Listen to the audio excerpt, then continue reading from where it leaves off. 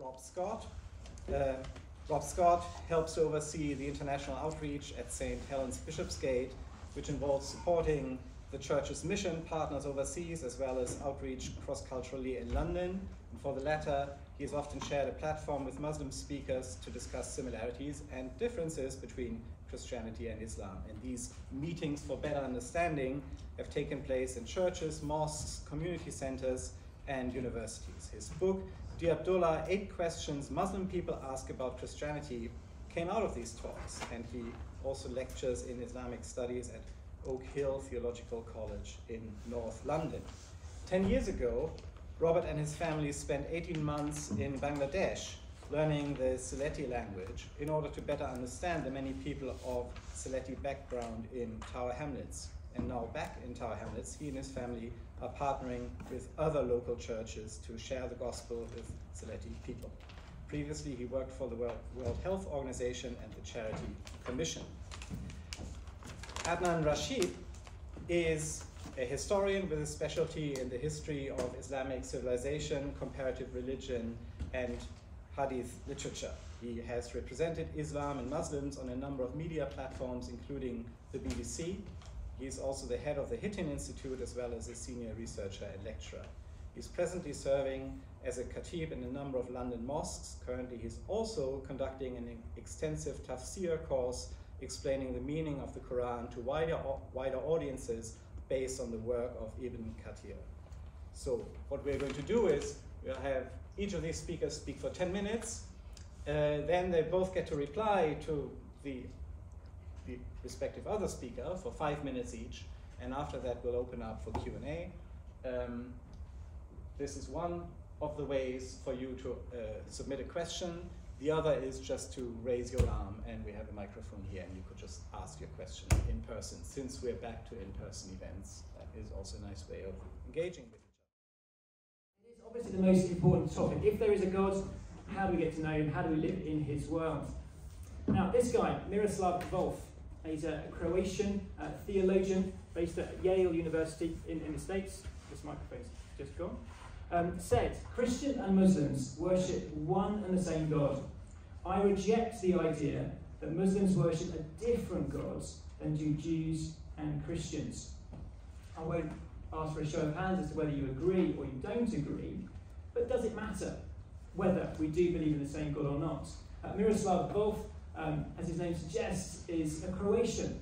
He grew up in former Yugoslavia and saw the mess, the horrible mess between Croats and Serbs, and more importantly, the genocide of Bosnian Muslims and in Kosovo. And so recognises that religion can cause real damage. And so wants to bring unity, which is why he wrote this book, suggesting that we believe the same things. But do we believe the same things? The Bible and the Quran clearly share words and concepts. They talk about God. They talk about heaven and hell. They talk about sin. They talk about prophets. But do they share meanings? We might use the same words, but do we have the same meanings? And that's what we're going to explore this afternoon in the little time that we do have. But this is supposed to start a conversation between members of the Christian Union, members of ISOC, members of the university. If we can't have these kinds of conversations, how can we live in the same community together? Recently, with some friends in Tower Hamlets, who I play football with, some Muslim friends, we were having various discussions, political, economic, all kinds of things, and we thought, let's try and compare and contrast our stories, the prophets. We've been doing that on Zoom and in person.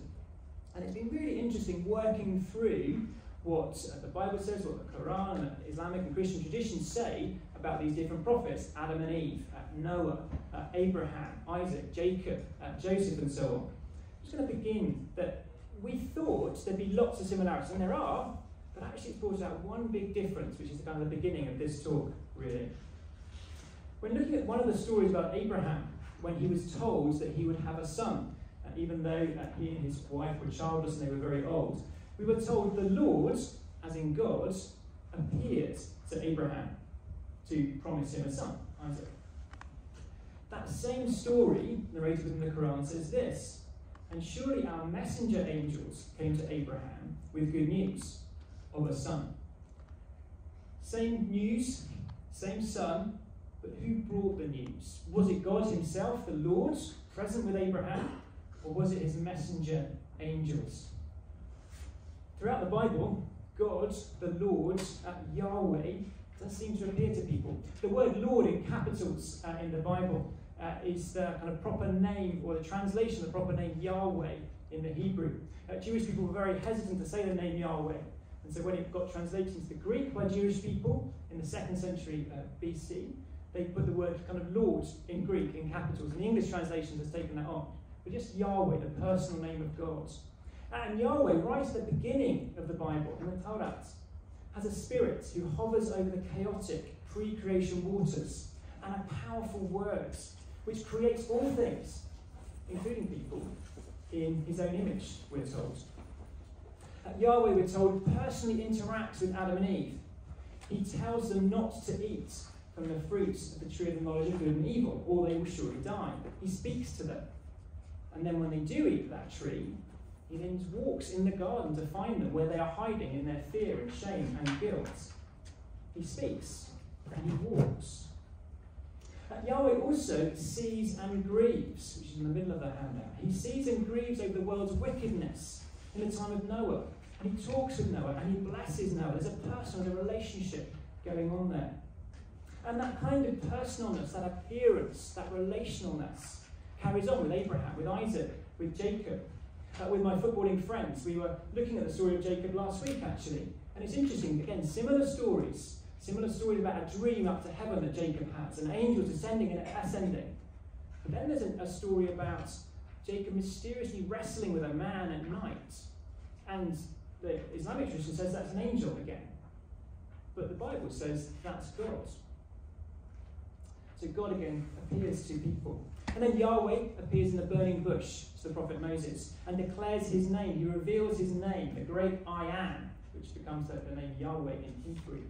He comes down to a mountain, Mount Sinai, to speak with Israel. They're so scared. They don't want to hear his voice. They want Moses to intercede for them. And then he passes before Moses on Mount Sinai, proclaiming his name and his character. He says, the Lord, the gracious, the compassionate, slow to anger and abounding in steadfast love and faithfulness, but not holding the guilty unpunished. And in that phrase there, we see two sides to Yahweh, God. We see a holiness, a purity, a light, that he can't be approached except on his own terms, that sinners can't get close to him. And we see he is merciful, he is kind, he is compassionate. And those two themes track throughout the Hebrew and the Greek scriptures. And in some ways they're summarized in one part of the New Testament, where we're told that God is light. In him is no darkness at all. And shortly after that, we're told that God is love. Those two things track throughout the Bible there, from the beginning through the middle to the end. And when we come to the end of the Bible, we see this. Then I saw a new heaven and a new earth. The first heaven and the first earth disappeared, and the sea vanished. And I saw the holy city, the new Jerusalem, coming down out of heaven from God, prepared and ready, like a bride dressed to meet her husband. I heard a loud voice speaking from the throne. Now God's home is with people. He will live with them, and they shall be his people. God himself will be with them, and he will be their God. He will wipe away all tears from their eyes. There will be no more death, no more grief or crying or pain. The old things have disappeared. The God who walked in the garden with Adam and Eve now dwells in the city with his people forever. So we see throughout these scriptures that Yahweh is relational, he's personal, he's involved, he's present. He's also described as a father, a husband, a helper, relational words with deep meaning. Is that the same kind of God that you know within your own tradition, whatever that is? And we also see particularly, he's not just uniquely relational and personal, but he's a unique revealer and rescuer. This is one thing that's said to the prophet Moses. Yahweh said, search the past, the time before you were born, all the way back to the time when God created human beings on earth. Has anything as great as this ever happened before? Has anyone ever heard of anything like this? Have any people ever lived after hearing a God speak to them from a fire, as you have up Mount Sinai?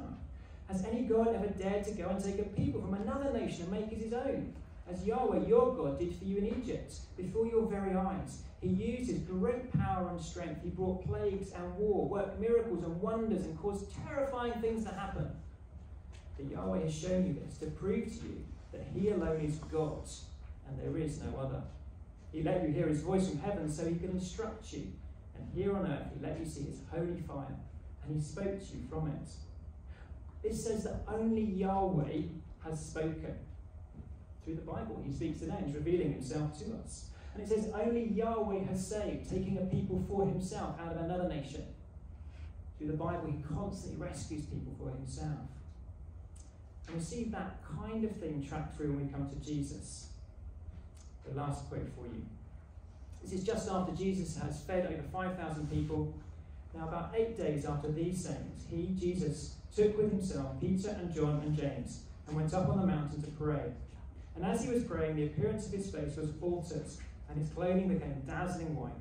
And behold, 2 men were talking with him, Moses and Elijah, who appeared in glory and spoke of his departure, which means Exodus in Greek, which he was about to accomplish at Jerusalem. Now Peter and those who were with him were heavy with sleep. But when they became fully awake, they saw his glory and the 2 men who stood with him. And as the men were parting from him, Peter said to Jesus, Master, it's good we're here. Let us make 3 tents, one for you, one for Moses. I would say the God of the Quran is very much consistent with the God of Moses, the God of Jesus, even though the biblical text is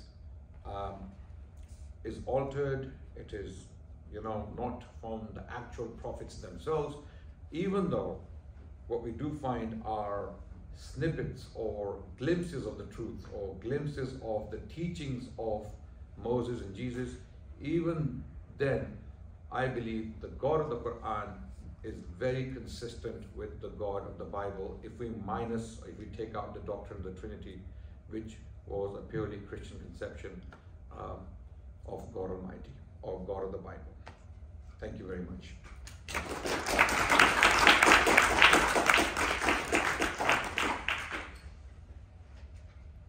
Get another 5 minutes. Joyful. Thank you, Adnan, very much. Where to start? I think it is wonderful that the Bible contains over 40 different human authors who have been inspired by God to write down truth from God. We have all the prophets in our book, not just one.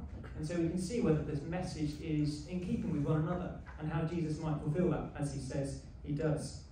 I don't think people would dispute, actually, at a scholarly level, that Moses wrote the Hebrew that we have.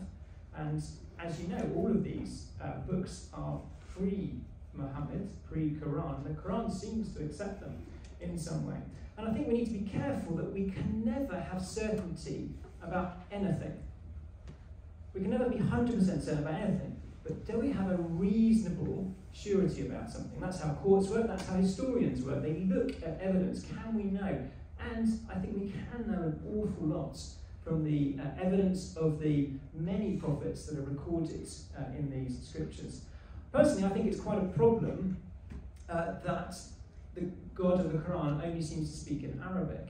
It is wonderful that the God of the Bible speaks in a language that people can understand, because that is the God who wants people to understand him. It has always been a translated word for us. So did Jesus speak Greek? I think he probably did, because of the region that he lived in. And he spoke Aramaic. I suspect he spoke Latin as well, probably some Hebrew. But why is the New Testament written in Greek? Because God wanted his message to go out across that part of the world. Greek was like the English today, and probably like the Chinese will be in 100 years' time. It was everybody's second language. God wanted people to hear about himself, because he's a personal, relational God that wants people to know him. Gabriel being spirit, no, Jewish people wouldn't accept that at all. The Spirit is an active part of God throughout the Hebrew Scriptures, along with the Word. The doctrine of the Trinity was not made up by the church. It's rooted in the witness of the Bible. Why is it that Jesus is accused of blasphemy when he calls himself the Son of the Father? It's rooted in those texts there. Absolutely, Adnan. Allah, Elohim, very similar etymologically. Why is it that Christians in the Middle East or in Bangladesh are happy to call God, the high God creator, Allah? They will do that. But they would also recognise that Allah, that Elohim, is further distinguished, and you can know him as Father, Son, and Spirit. And it's clear that Jesus calls God Elohim, but also Abba, meaning Father, and closeness. I don't think there is evidence for the text being altered. You say that a lot, there's no evidence for something. There is no evidence if you want to kick out all the evidence. I think the evidence is there, and we can look at that.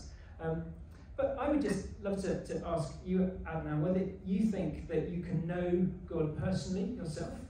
Does he reveal himself to people? Is he relational in that way? What does it mean to love God?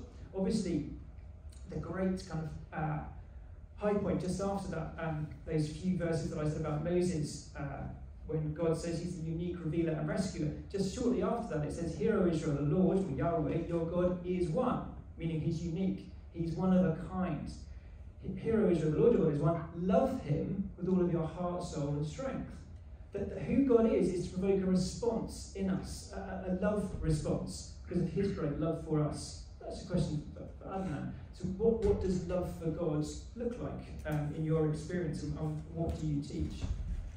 And how does the Quran play a part in that?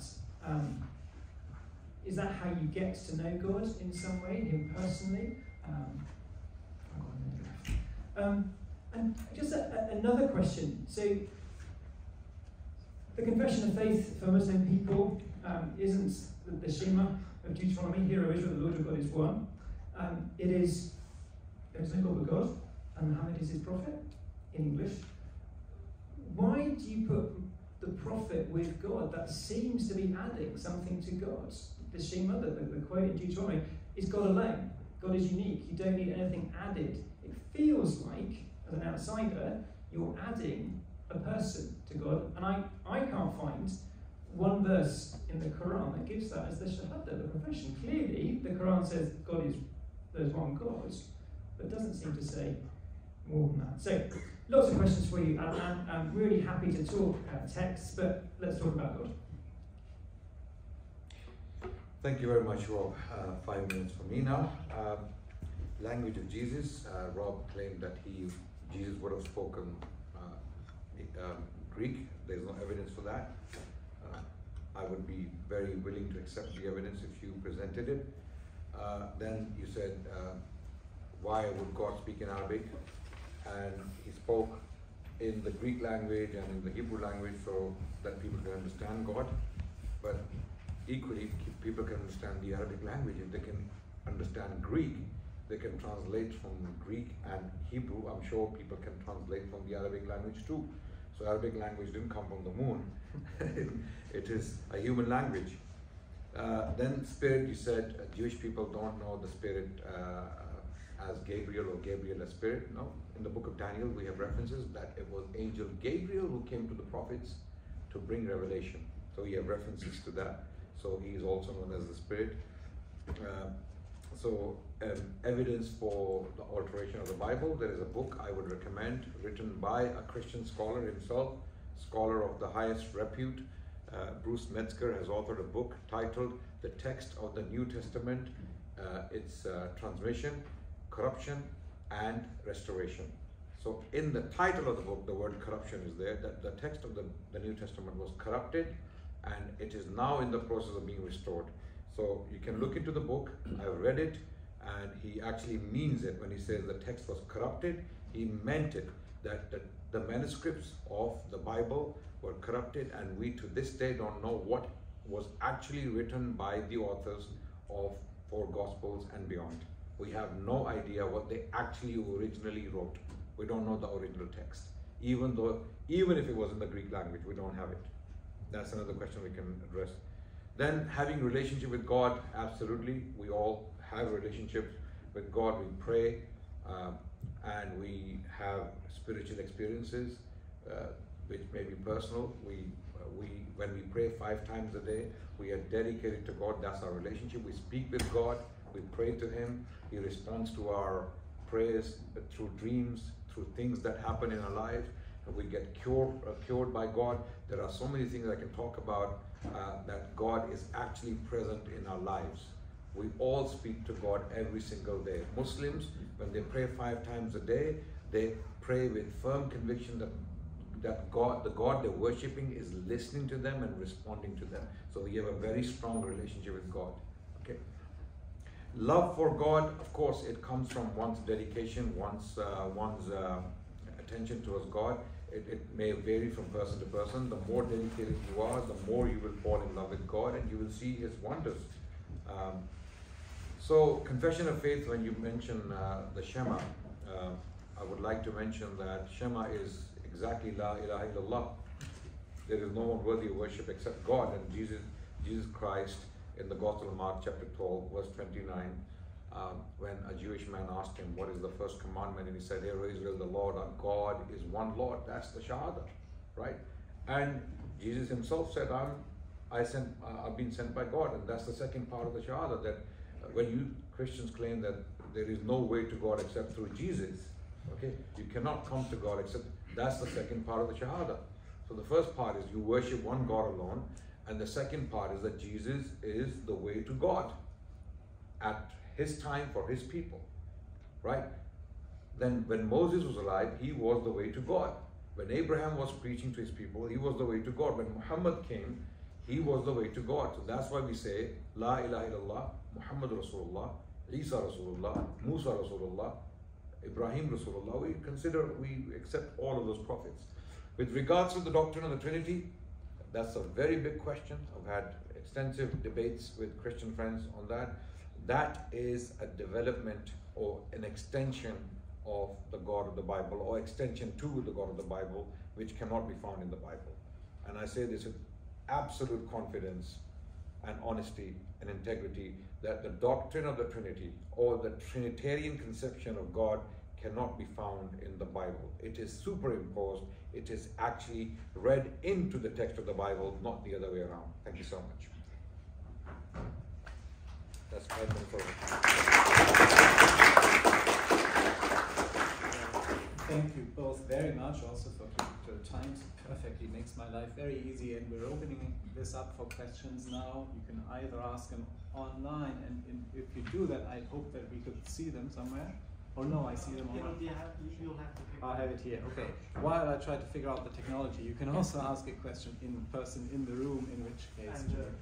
Oh, there's a microphone over there. So if I request maybe one question for Rob and one question for myself, to keep things balanced, and maybe if we give 1 minute to answer and 30 seconds to give a response to the answer, and vice versa. Good. So, okay, we can try that. Yeah. We'll try to stick to our time, which is we'll experiment. Yeah. No, thank you. So we have you in the front. Could you pass the microphone? I just want to ask actually a question for you. Can you just give a quick summary of Lakehouse? This price, some of those. Can you summarise for everyone that came late? Okay. Impression. What do I say now? I think I have to let these people speak. Summarize for what? Sorry, the whole debate? For latecomers. For latecomers, we can only summarize in the Q&A. I think it would be unfair for everyone else for us to go through the same exercise again. So I think jump into the water and swim, I would say. Yes. Okay, the event's also being recorded. Yes.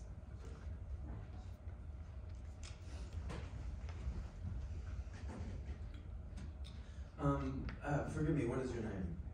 My name? Yes. My name is Adnan. What is it? Adnan. Adnan. Yeah. Thank you so much for coming.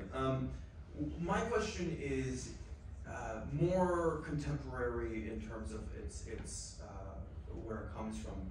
Particularly scholars like Dr. Dan Gibson, Dr. J. Smith, and a few other more recent scholars have come and begun to apply a lot of the same literary techniques and a lot of the same criticisms to the origin of the Quran, particularly around the origin of the language and the verbiage and its construction.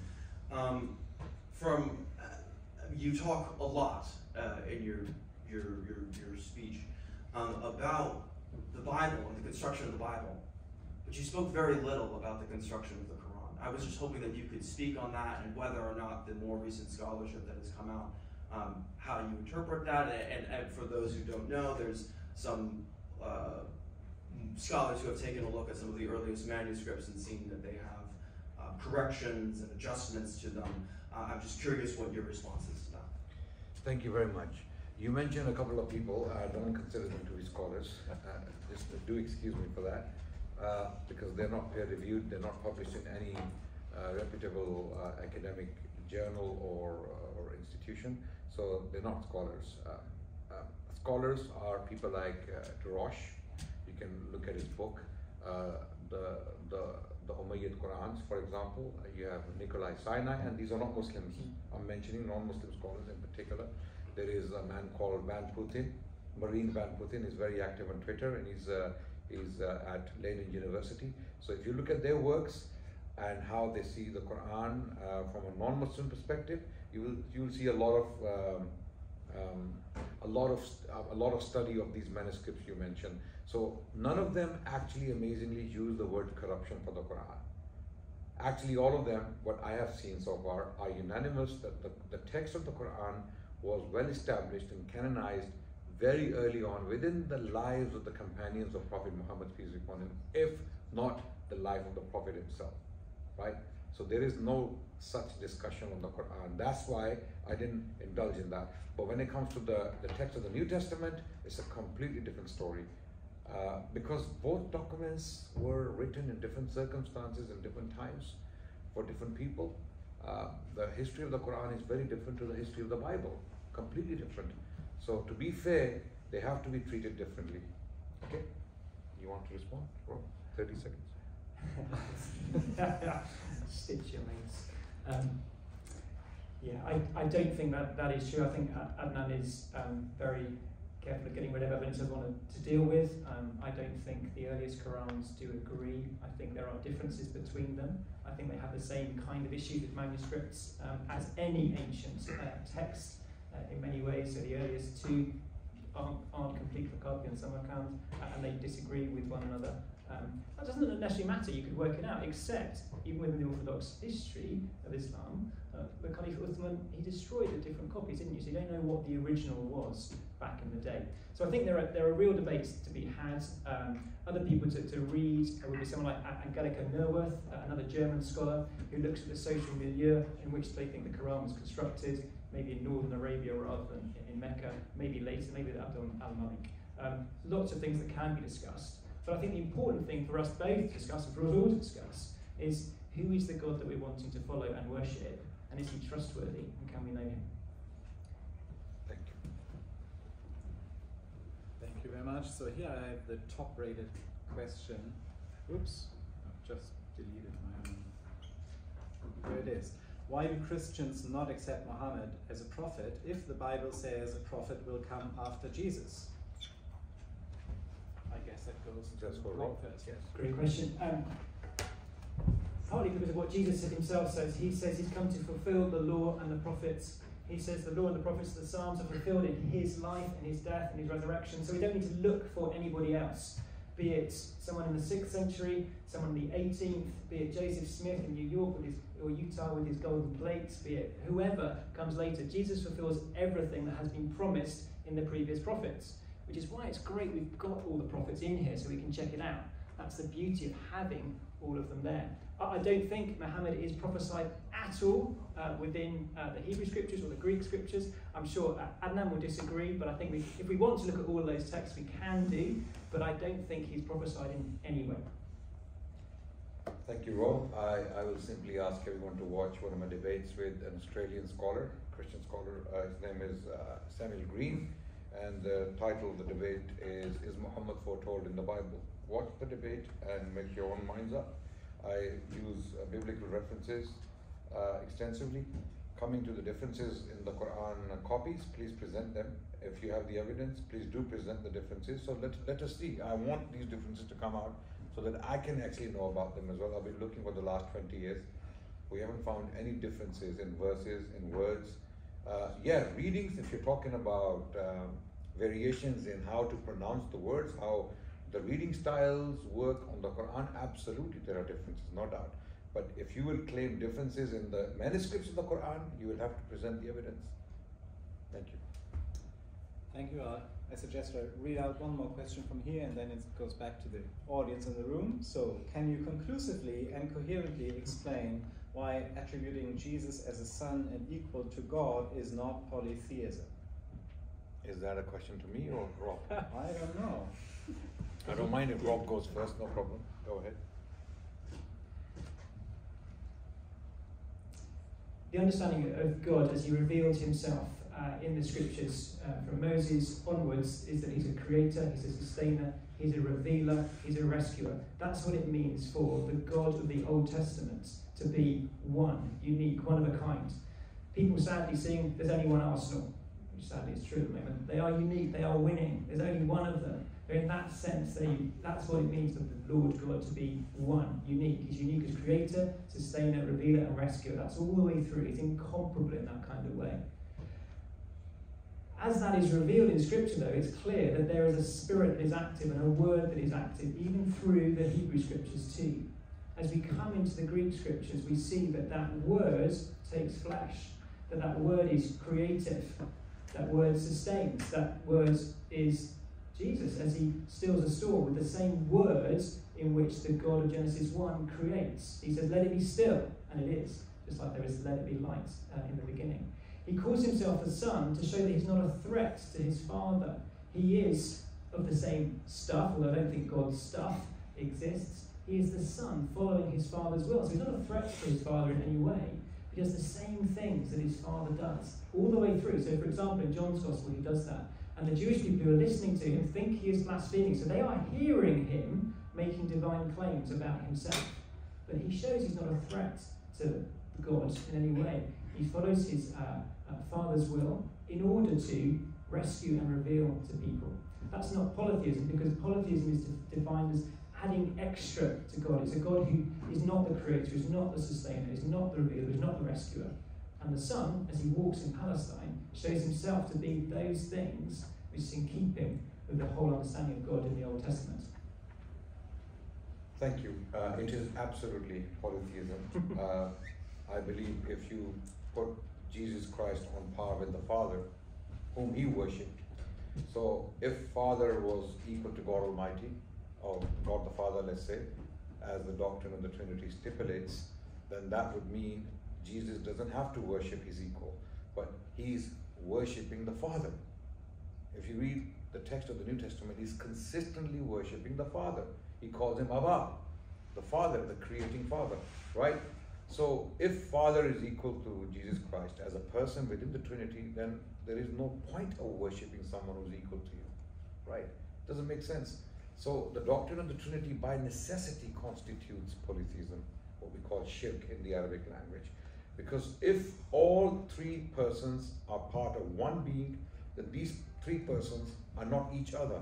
The Son is not the Spirit is not the Father, and the Father is not the Son. And if that's the case, then each person has an independent mind and independent will. If that's the case, that's a separate personality. And that's a separate God with separate thinking, separate mind, separate independence. And if that's the case, then that's three gods put together in allegedly one being, which is impossible. That's a paradox which Christian scholars have been debating for centuries, last 2,000 years, and hence they have declared it a mystery. A mystery. You want 30 seconds if you want, or otherwise we'll invite the next That was question. my response for 30 seconds. We could have a response to a response. Go all night. Otherwise we're going to be here debating the Trinity. True, maybe we should. There's a question over there. Hi, I just want to make just a quick comment just on like at the meta level looking at the debate. And then my real question is basically, so how do you think Christians and Muslims can make sure when we dialogue, because obviously like let's face the fact, right, there were the Crusades, there were like 1,400 years of like, I mean, it's great that we're here not killing each other, it's amazing, we've come a long way. How do you think like Christians and Muslims can have better dialogue about faith with each other? It would be good to hear both your views. Because I think it's like quite often what ends up happening is just speaking past each other. And I think it's sort of happening as well. It's sort of like the Christian has a certain way of doing theology, which the Muslim has a different way of. And I think, yeah, and please correct me if I'm wrong, because it seems to me that from what you're saying is sort of, within the Islamic faith, so the Quran is the literal word of God in that sense, and it is sort of like at the core of sort of Islamic belief, right? And you know, you extend further from that, and it's really important that every word of it is from God and it forms the theology. And whereas I guess from a Christian perspective, like some Christians, maybe Rob would not agree with this, but lots of Christians would agree with you and say, and which is why you have Christians who agree that yeah, the Bible it might be corrupted, because for them their view of their doctrinal revelation is that the revelation of God is Jesus Christ, not the Bible as we have it. And yes, we do all this scholarly work because we want to find out who the real Jesus is, and you can still kind of, even based on kind of a critical scholarship, which applies a kind of like an atheistic view to look at the Bible, you can still kind of come up with, so some things you can say about Jesus which are still quite significant, and which is why I guess there are some Christians, like you say, who publish books, say that the Bible is corrupted, but it doesn't really disturb them, because for them, Revelation is not about the Bible, but it is about Jesus Christ. So it's just like an example of when people speak past each other, it seems. But I just want to know how you guys think, like at a practical level, how Christians and Muslims can have better dialogue that don't speak past each other. Thank you very much. Yeah, I think it's a comment for both of us. We can comment on this. I think the dialogue between Christians and Muslims has never been so good, historically speaking. I think we're living in a golden age in that regard, where Christians and Muslims have been debating for the last, let's say, 50, 60 years actively, and the debates have been very civil. They haven't caused any riots. There hasn't been a crusade launched or jihad launched because of those debates, right? So these debates are very healthy. They should continue so that we can come close to each other. The purpose of these debates is not to spread hate or dislike each other, rather is to appreciate each other more. I actually appreciate Christian devotion towards God. I actually do appreciate it. I admire it, right? I don't agree with it. I believe it's misguided, but I admire it, okay? And that dedication, if directed correctly, can lead to great results. And I'm pretty sure many Christians see devotion in Muslims similarly, right? So I think this dialogue is amazing. Even though if we seem to be talking past each other, let it continue. Let people watch, let them listen, and let them decide. Because there are people who are listening. We may be talking past each other, but there are people who are listening to both of us, and they might go and research these questions and find different results. So dialogue is always encouraged, and I think it should continue. Yeah, absolutely. I think, so beginning with Minister Wolf, he was very fearful. That's partly why he wants to say we believe the same God, is so we don't disagree and hurt each other, because that's what he saw in forming Yugoslavia. But I think hopefully we can disagree. One Sheikh friend, he says, these aren't meetings for better understanding, they're meetings for better quality disagreements. And we'd hope that we can understand one another better, live in the same community, listen to each other. I think the way to do that is to talk, to open up texts with one another. That's what I found really useful with my footballing friends in Tower Hamlets, to compare and contrast stories of the prophets, to tease out differences, which are really important, even as we accept crucial similarities as well. I think opening up texts with one another, having the confidence to do that, and the confidence to ask difficult questions, but in a polite way, not seeking to offend or wind up. We both think we're right. Clearly we both can't be right, but we can still have, you would hope, a reasonable discussion about these kinds of things and our foundations and what it means for us to know God and whether we can. And we'd hope that you guys could do that too. And just open up texts, talk to one another. What does this mean? How can I have confidence in this? What does it mean for my life? And it is interesting that I want everybody to read the Bible. I think it is God's word to us. It shows us who he is, what he has done, how we can come to know him. I've very rarely found Muslim people wanting to open up the Quran with me, and I think that's very sad. I wonder if that's something about their faith or something about the Quran that makes them not want to do it, but I think it's a great thing to do. Let's take another question from the audience here. Where is our...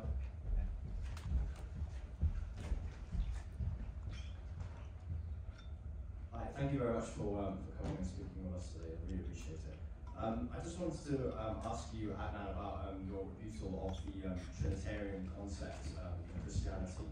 And my belief is, and I hope my Christian friends will share the same belief as well, is that the idea of the concept of the Trinity goes hand in hand with the belief that Jesus was fully God, fully human as well, that he was incarnate, God incarnate. And, when Jesus was born, the prophets say that he is Emmanuel, sort of God with us.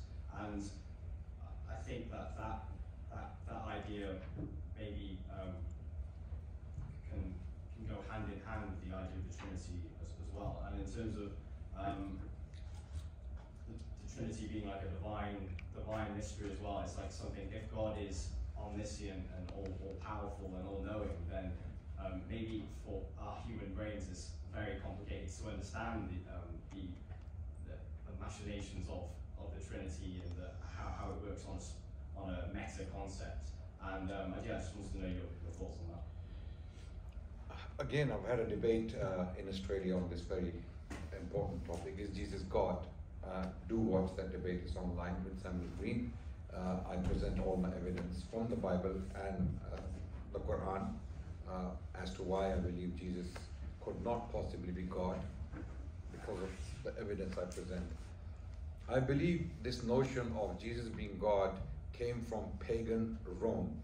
It didn't come from the Jewish people. Jesus was speaking to the Jewish people.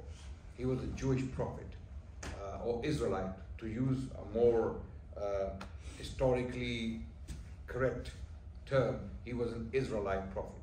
He was not a prophet to the Gentiles, which is very clearly stated in the text of the Bible. Okay, and if that's the case, then the Jewish people did not give you God-man.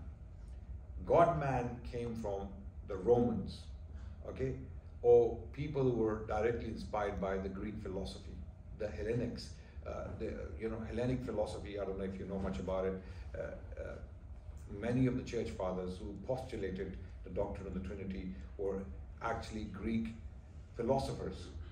Many of them, I can name them, and you'll be shocked to know that the doctrine of the Trinity was entirely their product, not Jewish theologians or Jewish or Israelite sages, or even Jewish Christians. Christians who actually were Jewish originally. They were following the Mosaic law and they believed in Jesus Christ as a prophet.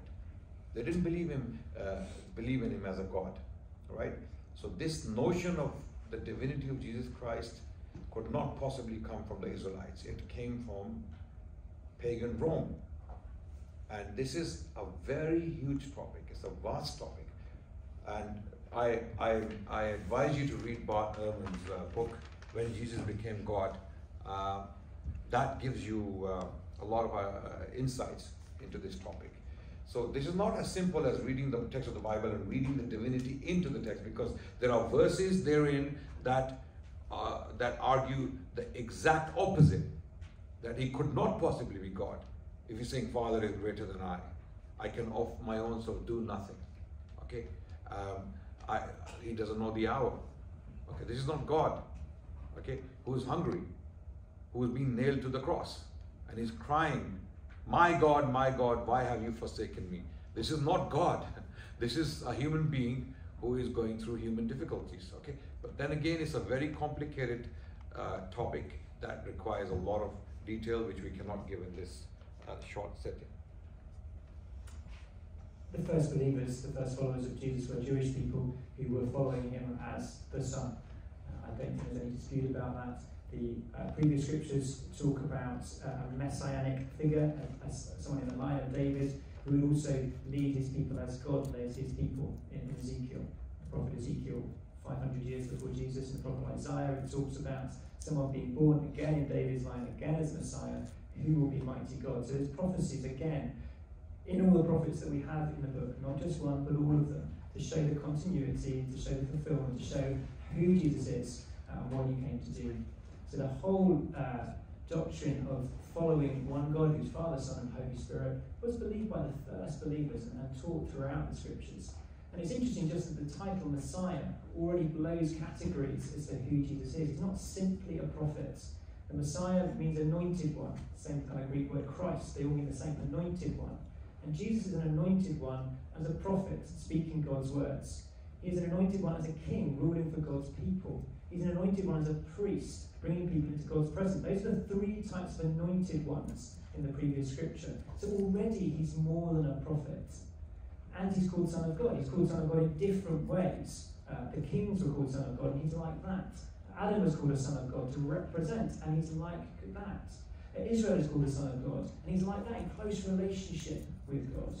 But he's more than that. He's the divine Son, walking on earth, doing God-like things, like stilling a storm, like feeding 5,000 people out of a boy's lunchbox, like dying and rising again. Thank you, and here's the next question, the third most popular question, which is, what is the evidence for the Quran being written in a single language? How is the origin point linguistically so certain? The evidence is overwhelming, and we have, if not thousands, hundreds of manuscripts of the Quran from the very lives of the companions of the Prophet Muhammad. And we can complete the Quran entirely from within the 1st century when many of his companions are alive. Why do I say companions? These are the people who took the Quran directly from the Prophet and penned it down on parchment, on vellum, in copies, and those copies still remain to this day. We have them distributed in international libraries.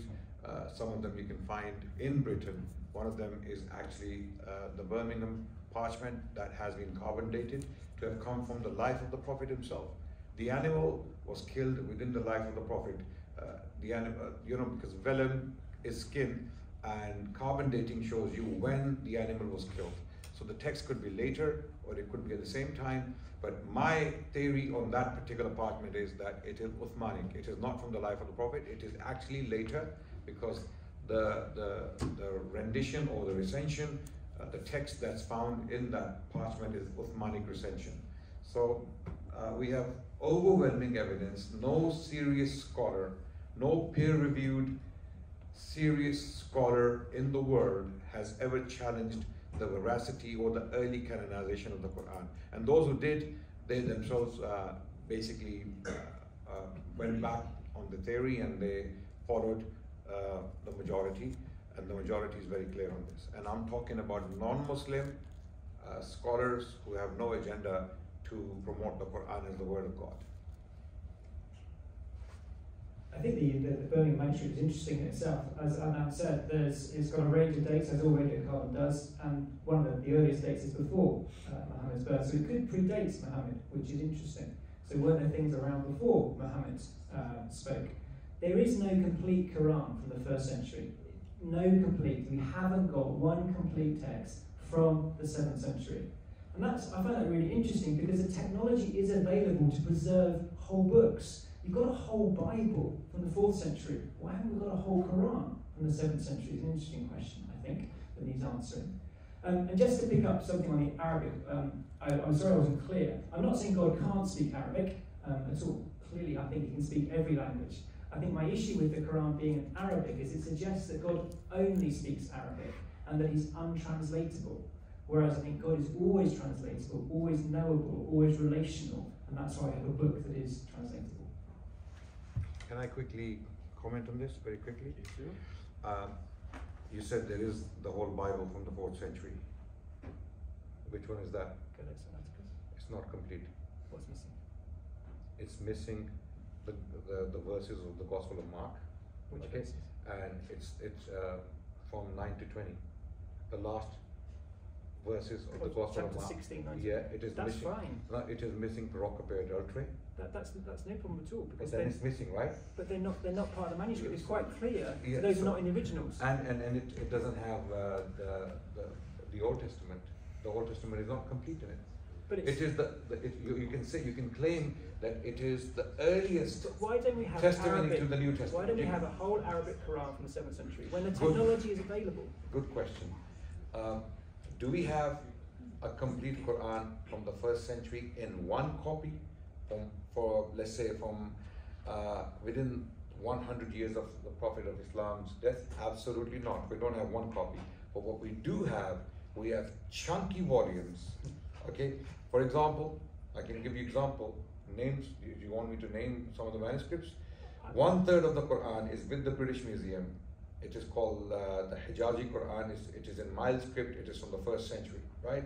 1/3 is there. Okay, so I'm going to be slightly impolite here now. When our Christian missionary friends use these tactics to deceive the Muslims, that you don't have the complete Quran from the 1st century, this is very incorrect. We do have the complete Quran from the first 100 years, because we have so many copies that we can easily complete the entire Quran in one text, right? And they're so consistent with each other that there are no differences.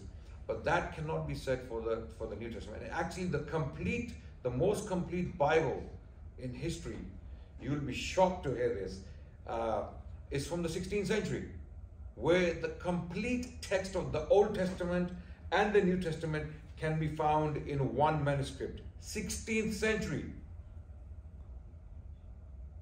Pin drop silence. Take me up on this. During the Q&A or after the Q&A, take me up on 30 this. seconds. Please, please. I think that's a gross misreading of history. So we have two more questions here, which are both quite popular but problematic. So the first is irrelevant to the talk, but can we hear some Seletti from Robert at the end, which I leave to you. But we're approaching the end, so if you want, the moment is now. And the next question, that's a difficult one. How can you believe in something you don't have complete certainty about? Good luck with those questions. Is that for me? I don't know. You. How can we believe in something? I have absolute certainty that Islam is true, the Quran is from God, God exists. I have no doubt, absolutely no doubt, that there is a creator we call Allah, and He has to be one. He alone deserves to be worshipped. He sent prophets, and one of them is Prophet Muhammad. I have absolutely no doubt. In fact, I am so certain that I can put my life on it. Okay? Right? So I am absolutely certain that Prophet Muhammad was a true prophet of God, and the Quran is revealed by God. So I have no doubts. This conversation, because it's technical, we have to sometimes get into technical details. Technical details doesn't mean doubt or lack of certainty. It means that we are actually justifying our certainty. We're showing you the reasons why we are certain, right? So this doesn't mean lack of certainty. Not at least on my part. No, I don't know about Rob. Rob can speak for himself. I am, like and unlike Adnan, utterly convinced that the God of the Bible is true, that He's Father, Son, and Holy Spirit. Philosophically, logically, and all the other kind of academic type words, we cannot have 100% certainty about anything. But it's how we deal with those doubts and how we work through them and what level of certainty we can that is reasonable. So I cannot be certain that this chair is going to hold me up for the next 10 seconds. I can't be absolutely certain. Something might break as I rock on it. But I still sit on it and I put my faith, my trust in it. Similarly, I am and put my faith in this book because it fulfills itself. It shows me a God that makes sense of me as a relational being, because God is relational, so I can relate to Him. Do you want some Seletti? Yes. Joyful. Dos posoragi, ami Selet, Selet Shahur, Gesman, ami ma Foriba Loya, Gesman, Amra Seleti Bashar Matan. So, I went to Selet 10 years ago with my family to learn Selet. Did anyone understand this? So I could have said anything. anything. Bengalis here? Exactly, I could have said anything. Okay. Oh, good, huh? Wow. Oh, Amazing. I'm impressed. I think it went from profound to then very difficult, like certainty, to incomprehensible at the very end. That's the moment we should stop. I'd like to thank our two speakers very much for their willingness to come here and speak with us.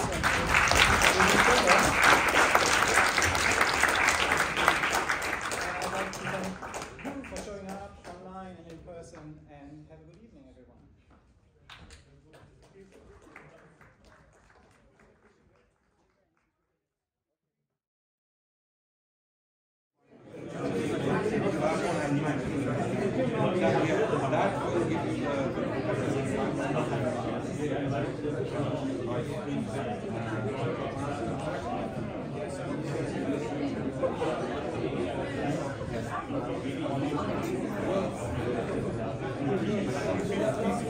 Well,